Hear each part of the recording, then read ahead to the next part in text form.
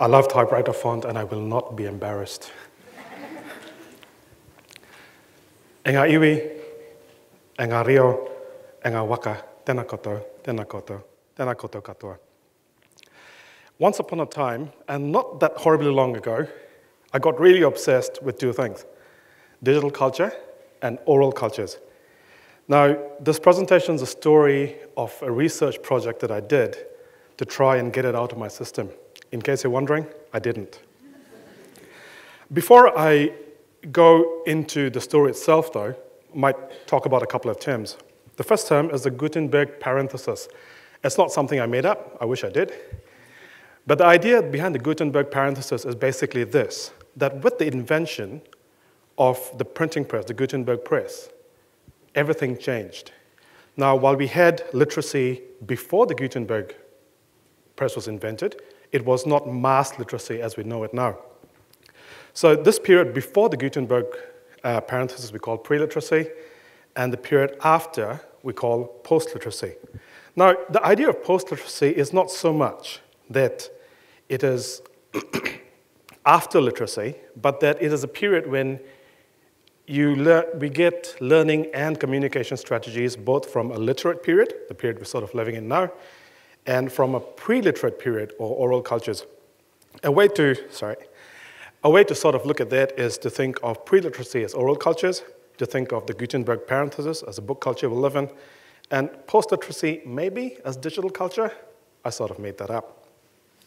The second term, and a lot of you here will be familiar with this, are Makerspaces. Please forgive me for my rather narrow definition of what Makerspaces are. We think of Makerspaces as places where people can make and create.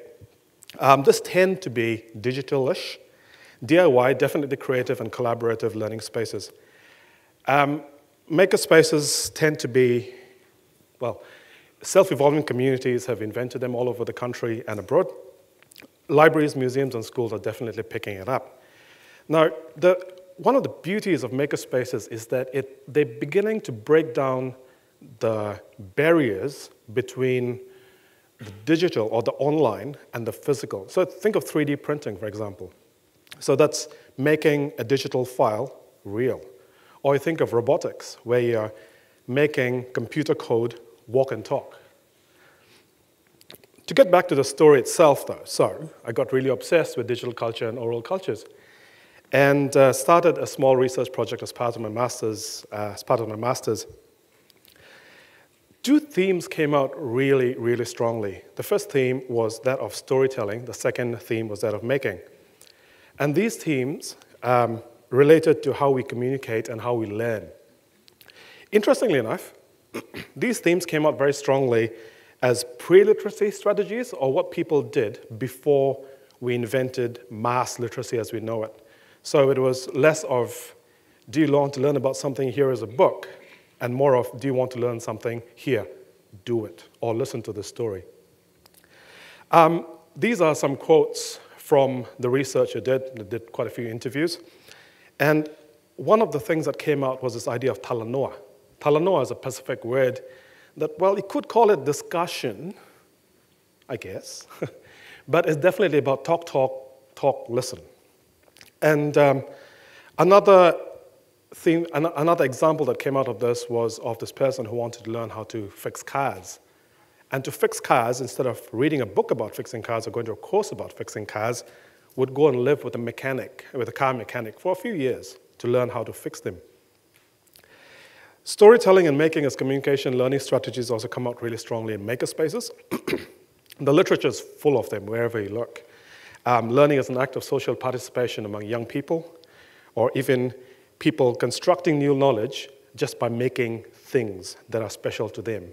So while it may not be revolutionary to the rest of the world that you can 3D print a Yoda head, for the person that 3D printed the Yoda head, that is pretty damn cool. Pre-literacy, therefore, and that's what the research really got at, is, well, quite related to Makerspaces. And because, like we said earlier, post-literacy is so related to pre-literacy, post-literacy is related to Makerspaces. So what? Who cares? One, New Zealand Aotearoa New Zealand is a really unique example of oral heritage. Now, this is not just from Māori and Pacifica cultures, but also from European cultures that moved to New Zealand. You'll find, those of you that have spent any time or belong to blue-collar or working-class cultures, that a lot of real life is done orally. It is not done literally, in terms of reading and writing. So our oral heritage, we're in a unique position in New Zealand where we can actually look at our oral heritage and learn from it. To what end? To claim our digital future. Now, if post-literacy is an idea, or the Gutenberg parenthesis is an idea, makes sense. We can apply what we are learning and how we interact with, and how oral cultures interacted to the future. Now, examples, one of the examples that was given me some time ago about a post-literate culture in a digital sense was the use of texting. Now, those of you that are teachers here, or some of the librarians like myself, will be quite upset, or maybe parents, by how teens tend to text, or how all of us text, without very much respect to syntax, to grammar, or even to spelling. I don't care, but my parents certainly do. One of the really interesting things about texting as an activity is that while you're using the tools of literacy and of type, so you're typing things out, you're more working in an oral context because it is about the immediacy of the communication. It's about getting the message across. Damn the syntax. Who cares about the grammar? Put in a couple of smileys. And that is exactly what post-literacy sort of is. It's taking from the literate, but also taking from the oral and moving back towards that. I do, however, have 3 questions. And why I really wanted to come and talk to you was I don't have enough feedback. And these are some of the questions that I find myself worrying about. What are post-literacy skills? So we know of texting, but if post-literacy is a real thing, what are the skills we need to handle a post-literate world? What are the skills we need to handle digital culture? And it's not just about being able to code. How do we use Makerspaces to develop these post-literacy skills? We know that Makerspaces work. We know that people learn really well in Makerspaces. But how do we use these Makerspaces to develop these post-literary skills? And of course, the really big question, how do we measure all of this stuff? Almost every single measure we have belongs to a literate world. So whether we're measuring the number of people, it presumes the fact that you can count. And counting, at least in these numbers, is often something that is related to print literacy. How do we understand what we're doing? So, what you reckon? And here is my moment of truth. Those of you that don't think this idea is completely shit, please raise your hands. Oh, I have 3 people, thank goodness. And those of you that think this idea is completely shit, please raise your hands.